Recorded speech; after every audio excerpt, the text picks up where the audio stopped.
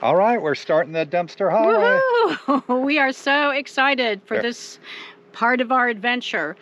The Dempster goes from about 18 miles east of Dawson City, Yukon, up to Inuvik in the Northwest Territories, past the Arctic Circle. It's 476 miles to Inuvik, and then another 90 miles to Tuktoyaktuk, where the Beaufort Sea, the Arctic Ocean is, and we are going there. Yay! Yay! You've only been able to drive there since 2017, I think. 2017. Yeah. The last 90 miles, the road is new. Yeah. Previously, you could only drive there on the ice roads in the winter. So anyway, we're excited about taking our little wee roll camper up to the Arctic Ocean. Yeah, we are. Yay. Oh, yay. We found that visiting the Northwest Territories Visitor Center in Dawson City to be super helpful. They have up-to-the-minute weather, road conditions. They have advice about your rig. When we were there, the lady working in there advised us to get right to Tuktoyaktuk, that there was going to be 4 days of summer, and then come back down the road and hit the sites on the way. The road conditions on the Dempster vary. It is 546 miles of gravel, except for 6 miles between the airport at Inuvik and Inuvik. That's paved. And it is everything from washboard to cobblestones to potholes, the size of which you've never seen, and washouts. So you need to be careful. Stay off the shoulders. The shoulders can be 8 to 10 feet in some places, and they're soft because they're trying to protect the permafrost from melting. So there really are no shoulders. If you get on the shoulder, you're going down, sideways, off the road. We found that driving the path of least resistance, because there is so little traffic and you can very often see far ahead and far behind you, that wherever the lane is, whether it be on the right or in the middle or on the left, that's the road you should take. Lots of dust. Oh my goodness, dust, dust, dust. We found that slowing down and driving slow and even perhaps coming to a stop when vehicles were coming from the opposite direction will really help you in the saving of your windshield. We also slowed down for both motorcycles and bicycles because the road was dry and the dust was just crazy. What should you bring? Well, you definitely need good tires with plenty of tread. A full-size spare, a jack, tire plugs, air compressors.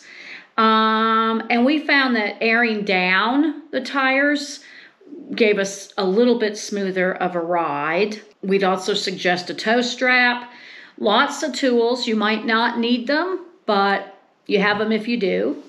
Flares, engine oil and other fluids, and you have to be prepared to spend the night if you break down or have a flat that can't be repaired. There isn't anybody patrolling the road. Road crews, if one happens to pass you, usually have satellite phones, and they will, call a wrecker or, whatever for you, but it could be the next afternoon before they get to you, depending on where they're coming from and where you are on the road. And folks will stop to help if they can. Everybody, if someone's pulled over and doesn't, wave at you and indicate that they're not in distress, they'll go by. But if you need help, people will stop. And there's help available at like Dawson City, Eagle Plains, and Inuvik. And that's 546 miles of road. So you really do need to be prepared to spend some time on the road if, in fact, you have to. On the way up the road at kilometer 71.5 is the Tombstone Territorial Park in the Yukon Territory. And it has this great little pamphlet about the road, about the Dempster Highway. So the road is tough, and it's a long ways. As you're on it, you might be like, oh my God, I can't believe we're doing this. But it is so beautiful and so diverse, and just like no place we'd ever been. Just absolutely, I don't know, tranquil, but it's tough. And the road to Eagle Plains, which is kind of considered the halfway point, Eagle Plains, is the toughest. It might make you feel like it's going to defeat you, but truly, the rest of the way is not as bad and might even be considered pretty okay. Of course, it was dry when we were there, and if it's wet, that road is slippery as can be. So we were really lucky that it was dry. But it almost seemed like once you got to the Northwest Territories, the road was better.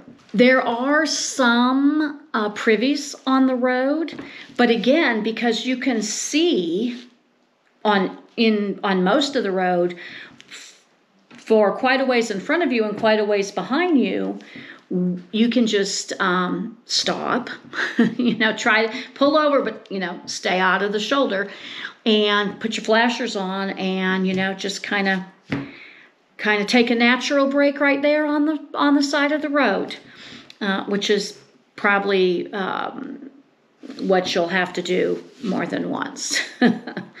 There is lodging. There's lodging at Eagle Plains, Inuvik, and Tuktoyaktuk. But there are also campgrounds, several campgrounds along the way. A lot of times, on a lot of these roads in Canada and Alaska, you can just pull over if there's a place you can pull off the road with your camper and camp there. But on the Dempster, there were fewer of those than we thought there would be. The road, like I said, the road is tough, and it requires serious mental concentration. There'll be potholes that are 18 inches in diameter and 18 inches deep, or rocks the size of your fist, or rocks the size of a basketball. So you have to be at the top of your game.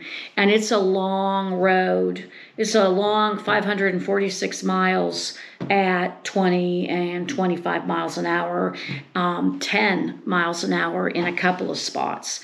So I think our advice would be, don't try to do it in one day. Don't even try to get to Inuvik in one day, because that's just so far.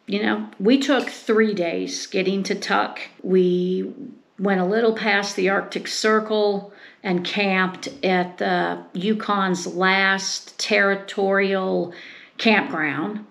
And then we spent the night at a territorial campground in Northwest Territories.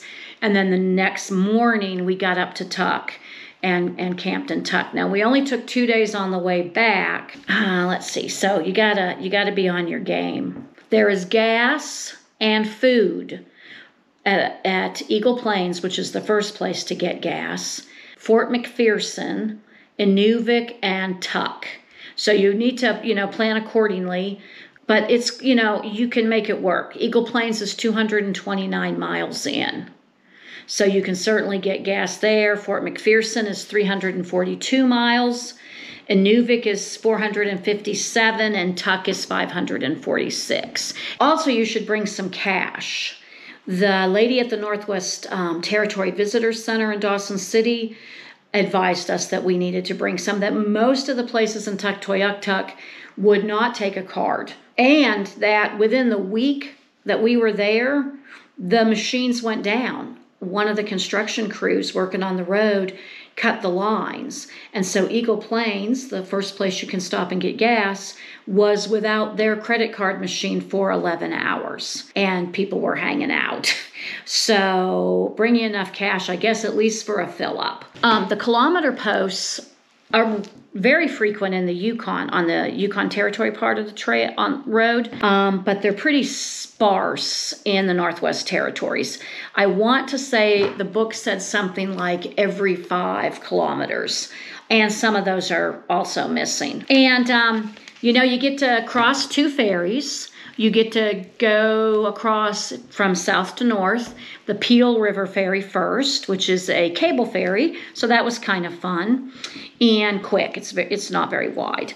And then we had the ferry at the Mackenzie River, which is, a ferry that operates under its own power. We did see a Sprinter van having trouble getting off the ferry. He was too long, low bike rack on the back of the van, and it got hung up. And so that leads me into talking about the type of vehicles we saw. We saw lots of Class C's. We didn't see too many Class A's. In fact, we were trying to remember if we saw any, but I think they could make it if they obviously make it. They take them across those ferries all the time. We just didn't happen to see any. But I think you have to think about how long you are and what you might, and your clearance. But the ferries run almost all day, like 9:45 a.m. to 12:45 a.m. There isn't any cell service on the road, with the exception of at those 2 ferries and Tuktoyaktuk and Inuvik. I think there is service at Eagle Plains, but I think you're going to pay for it. Speaking of Eagle Plains, we had really decent meals there. We were very pleasantly surprised, and the price wasn't bad. We really enjoyed the radio station out of Inuvik, which for the most part was in the First Nations language of the people of that area. So that was kind of fun to when we were within range to turn that on, and they were playing pretty decent music too, and so it was kind of fun to listen to the language. When you get to Tuktoyaktuk, they have camping right on their little spit that is right on the Arctic Ocean. So we camped in Tuktoyaktuk on the spit, where traditionally the First Nations people have fished from. They have smoked and filleted their fish right there on the spit. And in the beginning, the first couple of years, when the road was first opened, people were coming up and kind of camping willy-nilly where they could. The city finally got wise, and they have created, I don't know, I think maybe there's 15 or 16 numbered campsites on the spit, right on the Beaufort Sea, and probably 6 or 7 more places that you can camp. They still expect you to pay, but that you can camp that are not numbered, but are headed toward town, but still on the spit. They're 60 Canadian a night, and it's for the town. I think that equals maybe 42, 45 US dollars. But the money goes to the town, and we were happy to pay it. And we were right on the Arctic Ocean, so you can't beat that. You cannot swim right there. You're not supposed to get in the water there because it is the traditional fishing grounds of the people of Tuktoyaktuk. So they ask that you don't swim there, that you go over to their beach, which is not very far. I mean, Tuktoyaktuk is a tiny little place, and get in the ocean, if you so desire, to get into the Arctic at their beach, which was fun. When else are you going to have a chance to get in the Arctic? And there she is. The Arctic Ocean.